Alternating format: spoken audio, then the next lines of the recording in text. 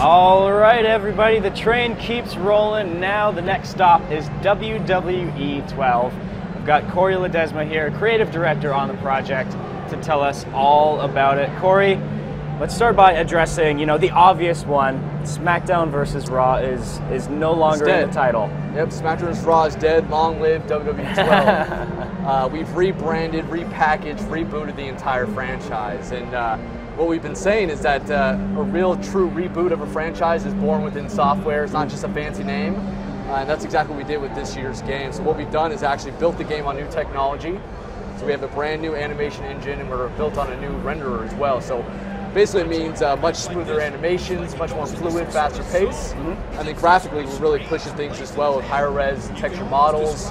We got depth of field working back there to give it some nice realism in there. We got rope physics, a lot of cool new additions this year that just makes the game look great. Makes it look more realistic and more authentic. All right.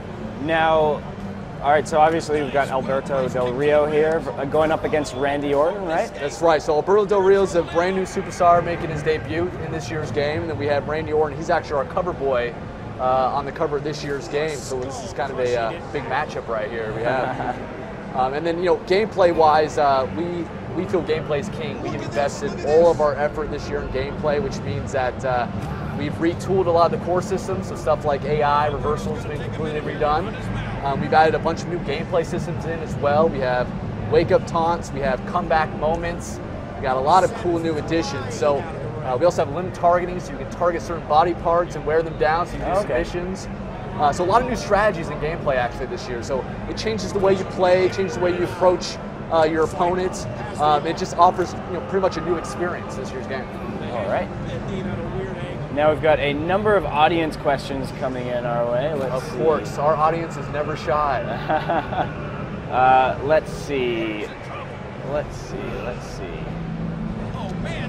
Something I've been hearing the audience talk about, some of the early footage, is the HUD that's on there, and we've heard some complaints about it. But I want to, have everyone rest assured that we're still working on it. It's just a placeholder for E3. We'll continue to fine tune it and make sure it looks good, and also it matches what you see on television. So if you get any questions like that, you can go ahead and skip those, Shaun. I will do my best. Batista Bomb is wondering about,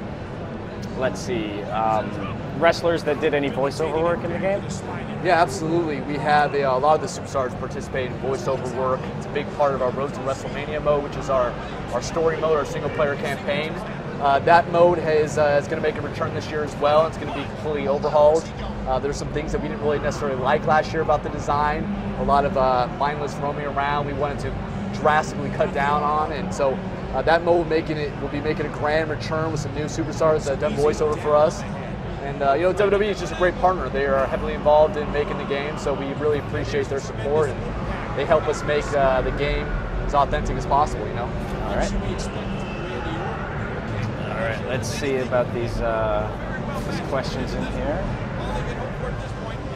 Are there a lot of inappropriate questions you're the reason that I'm taking a while here is that the last demo that we had on the stage was for Silent Hill. Right. And we've got some late people submitting questions wondering, is Pyramid Head going to be in the game? No Pyramid Head. And then I read those and I think maybe Pyramid Head should be in WWE 12 as a playable wrestler. Maybe those Silent Hill fans should just not even bother playing that game or picking up this year. It's WWE 12. That's what we want to focus on here. That's the most important thing. All right, this Jason. is our new submission system here too, breaking point submission system, brand new mini game. You can also climb to the ropes for a rope break. All new functionality added this year. Is pretty cool. Sorry to interrupt you. Jason's got a question. Yeah, Jason from Vancouver is wondering about the match types in the game. Yeah, with a big reboot like we've done in software, new technology, we haven't cut down on any match types, so we're still going to have a large amount of match types this year. We're not talking about if there's any new additions this year. I know a lot of people are wondering if there's a 40-man Royal Rumble, wondering if certain match types are in. We won't be announcing those just yet. We're just talking about one-on-one gameplay. But a little bit later on in the campaign, we'll start talking about the match types. But the good thing is, even though we added new technology, we didn't cut back on any of the content. All right. Let's see.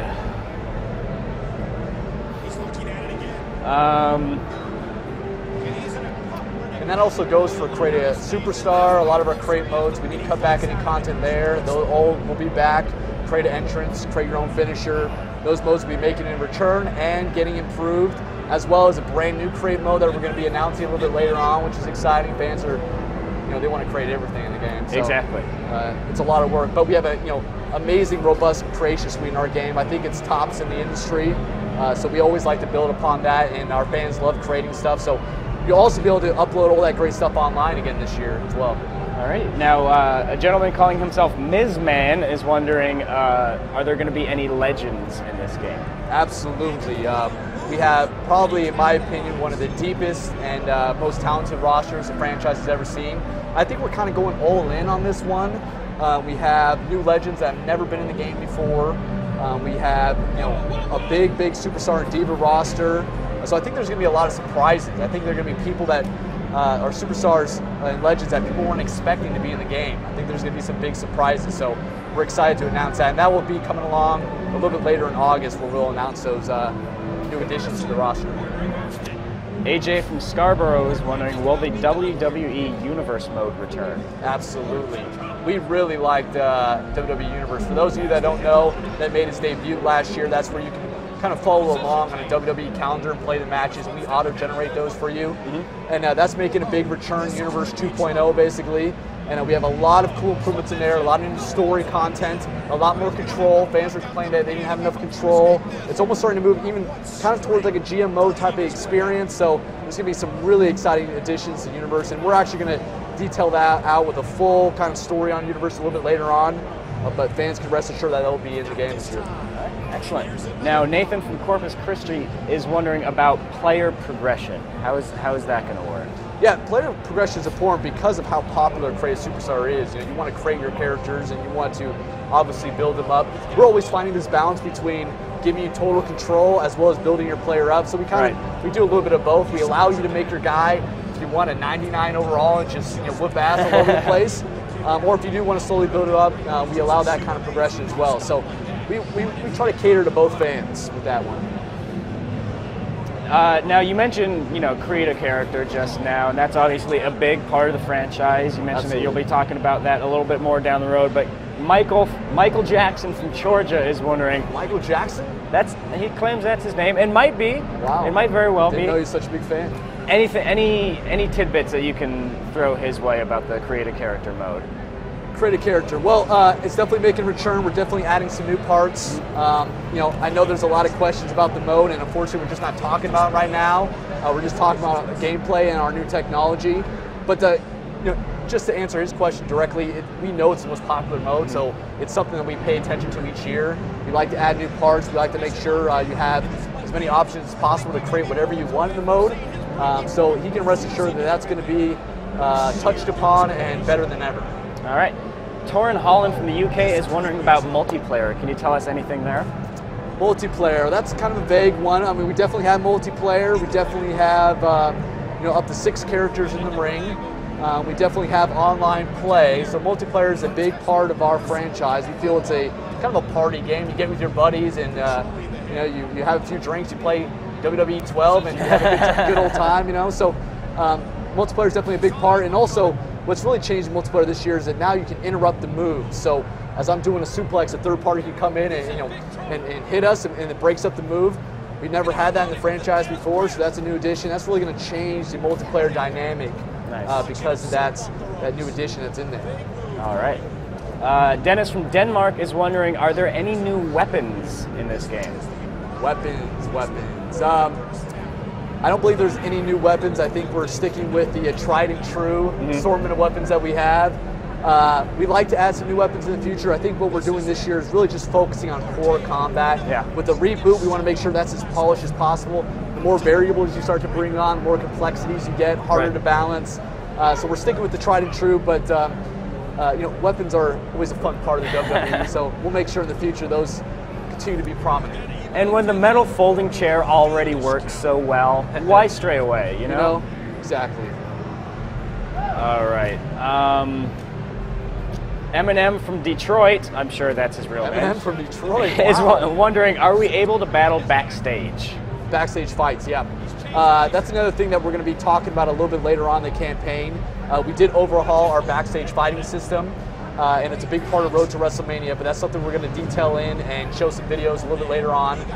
But we've overhauled that backstage system. We weren't happy with it last year, so it's got a brand new fighting mechanic in there, and we'll be excited to unveil that a little bit later on. Jabroni from Miami is wondering about the pacing of the gameplay. Fast pace, slow pace, is it more or less the same as previous games? Yeah, that's really exciting actually. What we've done is we've completely overhauled the match pacing. In the past, I would say the series has been more on the slower side. We've actually picked up the pacing quite a bit with the new animation technology. On top of that, we've incorporated a lot of real match pacing. So the beginning of the match is going to be really fast and furious. Guys are going to be able to pop off the mat really quick. You're going to get a lot of attacks in there. As the guys are wearing down, as more damage is taking place, the slower it gets, the more dramatic it gets, the longer the guys sell the injuries on the ground. And so that real match pace is going to match what you see on television. So I think it's actually a big difference maker this year in the game. Now, am I mistaken, or does it seem like there's a lot more camera angle changes going on here? Great point. That's something I didn't bring up, but we have a brand new dynamic camera system in the game. Basically what we've done is we've mimicked every single camera angle they use on television. They have well over 20 different angles that they use, and we've actually matched those exactly. So every time you do these really cool, big, high spots, you'll see those TV, television, camera angles in there. So it gives a real nice, authentic feel in there, and it makes you, reminds you of television when you're watching it. Even this default camera angle that we're looking at right now, that's the one they use exactly on television. So we want to match that exactly. All right, Matthew from Quebec is wondering if you can elaborate a little bit on the taunt feature. Yeah, we were just actually watching that in the footage right now. That's what we call the wake-up taunt. So when you do have a finisher store and your guy's on the mat, basically you can hit the taunt button. You'll do the dramatic, taunt motion. The camera will cut. It will show you stumble right into his clutches, and he'll be right there, all set up for that finisher moment that you can hit. The opponent still has the opportunity to reverse. It's not all automatic, but it does set the stage for your finisher for you, and it creates that dramatic sequence that you see on television. All right. Mark from Buffalo is wondering if you can clarify the new control system in the game. Yeah, we have made some changes to the controls. Basically what we've done is we've removed the grapple command from, it was on the right analog stick. We've actually moved that to the A button. We feel it's a much more easy to pick up and play experience, and we didn't lose any of the functionality from last year. We've actually just kind of improved upon it. And so the A button used to be the action button. We moved that to the left bumper, and now the left trigger is to run. So not significant changes, but enough changes that I think it makes the gameplay feel a little bit tighter, easier to pick up. And it's always good to have your core commands on the face buttons, which we didn't have last year. This is our game designer, Brian Williams, playing this match here. And he's playing as Del Rio, and I think he's really giving it to Orton here. And AI-wise, we are really stepping it up as well. We want the AI to be much more difficult. Some of our hardcore fans that play the game all the time, say that they can beat the game on legend difficulty. That's not cool. We got to make sure that normal difficulty is the new legend difficulty. Right. So we're really going to step up our game on the AI side. All right. Brandon from Columbus is wondering about the commentary in the game. Yeah, commentary. We want to continue to improve upon that. We've recorded a bunch of new lines. We have Michael Cole, the ultimate bad guy, calling the match. So we made sure we've added some bad guy lines, some typical Michael Cole root for the bad guy type lines. So those have been added in there. So commentary, we continue to look at, continue to improve. We feel there's still some improvements that can be made. It's not perfect, but we're getting there. Let's see here. We've got one. Oscar from New York is wondering, why is this match taking so long? It's because you guys have a ton of questions. And we want to make sure that we get a bunch of those. That's right. And we're kind of prolonging the match here, so we can kind of just show you everything. We didn't want to finish it off right away, so that's why we're kind of creating this epic match for you. But our fans are hardcore. They're going to watch us and dissect every single moment and see every single new animation we've added and all that good stuff. So this is actually exactly what a lot of our hardcore fans want, is us to keep gameplay going. All right. In fact, funny you guys should ask that. We've pretty much reached the end of the demo here. So Corey, thanks a lot for dropping Thanks, by. Shaun, Appreciate it a lot. Can you let everybody out there know when the game is going to be out in stores? Yes, the game's coming out November 22nd this year, 2011. It's bigger, badder, better. That's our tagline. So definitely pick it up. And yeah, we think you guys are going to love it. All right, excellent. Thanks a lot for dropping by. All right.